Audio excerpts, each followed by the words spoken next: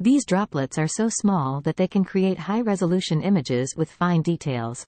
Laser printers. Laser printers are a type of printer that uses a laser beam to transfer toner onto paper. The laser beam creates an electrostatic charge on a rotating drum, which attracts toner particles. These particles are then transferred onto the paper, creating the image. Maintenance and troubleshooting. Like any other device, printers require regular maintenance to function properly. This includes cleaning the printer heads, replacing ink or toner cartridges, and fixing any mechanical issues.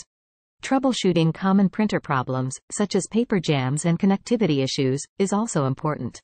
Printers are an essential part of our daily lives, and understanding how they work can help us use them more efficiently. We hope this beginner's guide has helped you understand the basics of how printers work.